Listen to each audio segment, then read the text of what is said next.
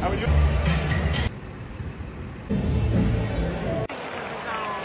who I ran into. The Columbus Blue Jackets are currently in an interesting spot in terms of ranking in the NHL. They're currently last. However, that may not necessarily be a bad thing. In talking with and listening with experienced Carolina Hurricanes fans, there was a time where the Carolina Hurricanes would also have some dark years and were last in rankings. So the Blue Jackets may be down this year, but you never know. They may be up next season. The Storm is in town and the game is about to start, and it's the last Carolina Hurricane game of the regular season. Come with me to Columbus, Ohio to watch the Carolina Hurricanes take on the Columbus Blue Jackets.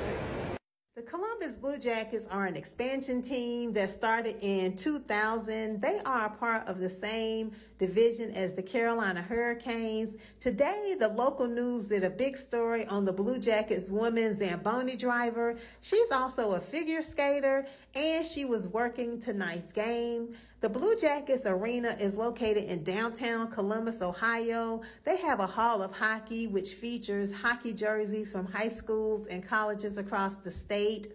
This was the only NHL arena where I've seen banners from the other NHL teams hanging from the rafters. Blue Jackets also have their practice skate facility attached directly to their main facility. That was really cool. Bradley Nadeau and Jackson Blake had their NHL debuts tonight. They did a duo skate. That was really cool to see. Now let's get into the scoring. For the Blue Jackets, Del Belbalou scored. Wawrinski scored twice. Malatesta and Goudreau scored. Now the Blue Jackets are known for the cannon and the cannon that goes boom. And y'all, it definitely goes boom every time the Blue Jackets scored. Also at the end of the game and the beginning of the game, smoke comes out of it, and also sparklers. It is very loud, y'all. For the Hurricanes now, Blue Jackets don't feature their opponent scoring, but Jasper Kotkaniemi scored, and also Turbo T scored twice. He was on Hattie Watch. Now, for fan engagement and games, y'all, I always try to keep these vlogs positive, but this Blue Jackets game left a little lot to be desired. This was the white spot game. They did a lost and found game. Now, I thought this was a little bit too soon for the Arizona Coyotes to be making jokes on them moving to Salt Lake City. The Blue Jackets do have a DJ. He performed a couple of times, but that was it, y'all.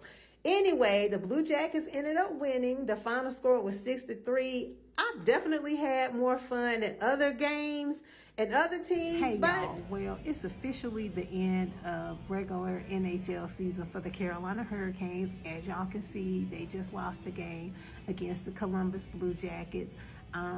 But this was my very first full season as an NHL hockey fan, which is why I wanted to like TikTok the whole thing to like mark the experience.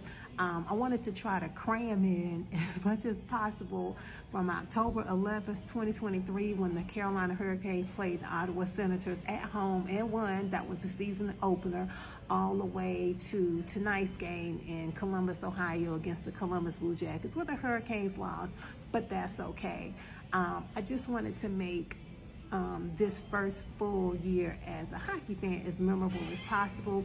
I appreciate like the podcast, like the Surge Cast, the Storm Cellar, all of the experienced hockey fans. One thing the guys over at the Storm Cellar advised to me, they were like, you're only going to be a new hockey fan once, so enjoy it as much as you can. That's why like I went to the Hockey Hall of Fame this year. I try to get in a couple of away games and of course some home games as well, because I just wanted to try to remember, read a couple of books, watched some hockey documentaries as well, told some stories. So I really appreciate the experienced hockey fans with the advice. If you have any advice for the playoffs, y'all, you know, I'm always open to like advice. I appreciate everything and appreciate everyone who supported this TikTok page and just the journey and the experience. I'm definitely looking forward to the playoffs.